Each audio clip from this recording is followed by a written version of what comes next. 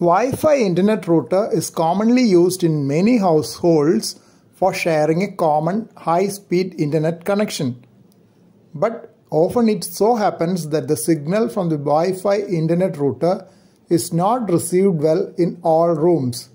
Same as the situation in my home as well, especially because the router was kept in a ground floor room at one end, as it was near the electricity supply pole from which the connection was being given by the service provider. In this region, the internet cables run below the electricity supply wires being leased for the purpose.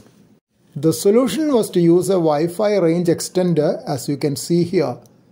The antennas of the range extender have been kept in horizontal position to receive the horizontally polarized radio waves from the internet router, which has its antenna kept in horizontal position at a height.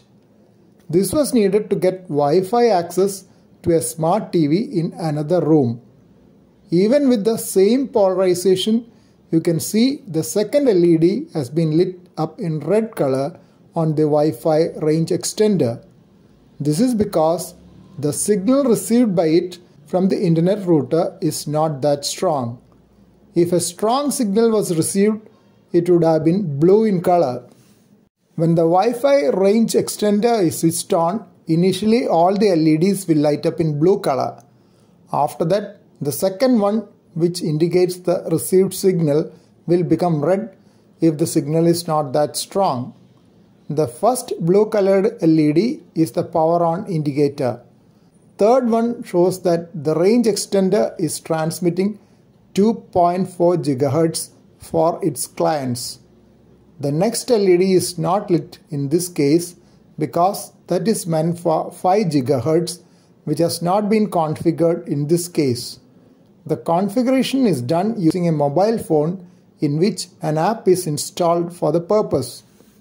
This Wi-Fi range extender can also be programmed as a Wi-Fi hotspot if you can connect the internet router directly to it in the RJ45 socket using a local area network LAN cable from the router. That will give a better connectivity from the router to the Wi-Fi range extender cum hotspot. When it is in the hotspot mode, the second LED will not light up. In the current configuration, as Wi-Fi range extender, it receives signals as radio waves and retransmits as radio waves. About 20 Mbps internet speed was obtained in a room upstairs at the other end of the house with two intervening walls, each between the router and the range extender and the final desktop. When it was used as Wi-Fi hotspot, even up to 40 Mbps was obtained when the range extender cum hotspot was kept upstairs and connected using a Cat5 LAN cable. If the LAN cable from the router is connected directly to a computer, it will give up to 120 Mbps as it is an up to 200 Mbps fiber optic internet connection. The rating is not visible on the short yellow cable supplied along with the internet router. It is most likely a Cat6 cable, as Cat5 cable can go up to only 100 Mbps.